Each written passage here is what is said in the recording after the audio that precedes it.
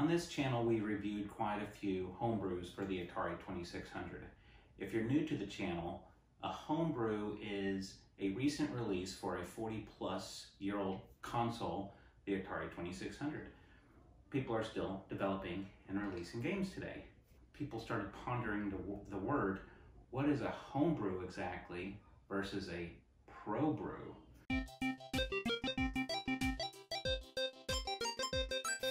David Crane, one of the original co-founders of Activision. If you've heard of Blizzard, you know Activision. So with the Atari 2600, we had developers such as David Crane create Pitfall, which was huge. Garry Kitchen made Keystone Capers, another multi-level side-by-side phenomenal game. They recently formed a company again called Audacity Games, and they're releasing games again. If you haven't seen my review for Circus Convoy, I'll go ahead and link it up here so you can check it out. But I'm pretty excited about this. Like, the old greats have come back, and it's the second coming of the Atari 2600 developers. They released they created a company called Audacity Games, and they put out a press release not long ago saying that they are going to release a few up-and-coming games. They had two that they announced, Circus Convoy and, well, it was called Gold Rush. Now I think it's called Casey's Gold or something. I'll have to look that up. So these are for the Atari 2600, although they plan to get more developers on board and release for multiple platforms. They came out and said, these aren't homebrews, these are PROBREWs. And that sent the homebrew community going like, well, what is a homebrew then versus a PROBREW? Because look, I mean, these are from Atari age. Most of these games are from Atari age. There's a lot of different homebrew developers out there and even publishers. Atari age does happen to be the biggest, most popular one right now. But there are other great ones as well. But let's take Muddy Vision's Tire Track, for example. So, PROBREW. You get a designer to design your box and packaging. It comes with instructions, and you can even order different versions of the game, such as the cartridge only, the collector's edition, the collector's VIP edition, and you just get more stuff. So yeah, it's professionally done, and it's fun. But let's take Muddy Vision's Tire Tracks for example. So Tire Tracks, look. That looks like the old school Activision games, but this is Muddy Vision. But if you would look at that cartridge now, you'd say, that's an Activision game. Just because they did such a good job on the design. Muddy Vision logo here. This is good product design right here. It's actually amazing because it replicates the old Activision games to a T, down to the font, down to the rainbow design, down to the famous Activision sunset. On the back, you get a description of the game, a couple screenshots, and of course you get a glossy, well-designed, well-put-together instruction manual. So, PROBREW versus homebrew, that's what people started thinking. Are we PROBREW or homebrew? At least this is what I'm seeing inside the forums right now. And when I started seeing this, I'm just like, semantics. What I consider all these to be is just professional releases.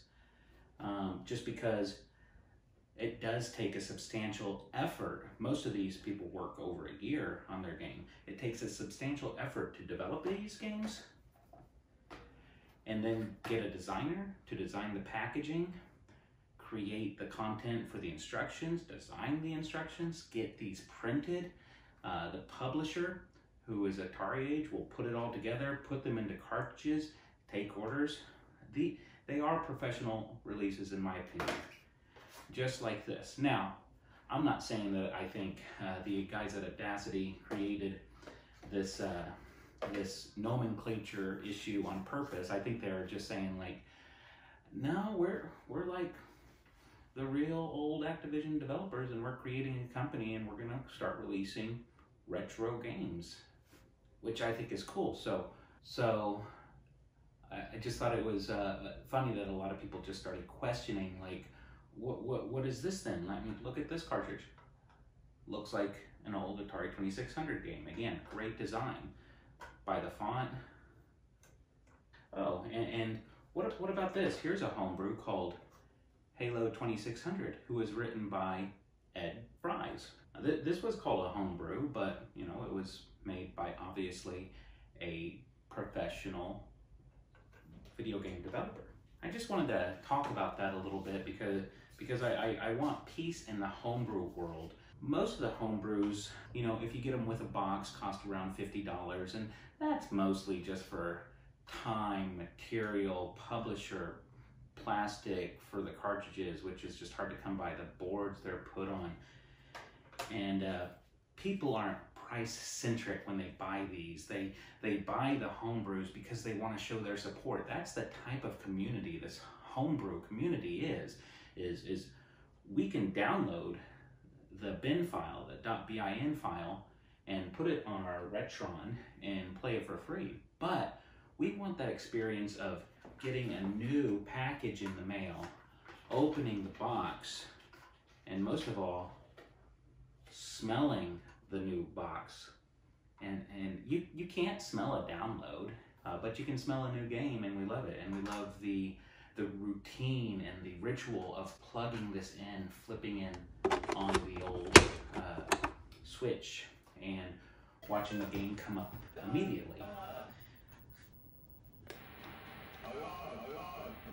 Now there are, you know, different levels of quality with a homebrew.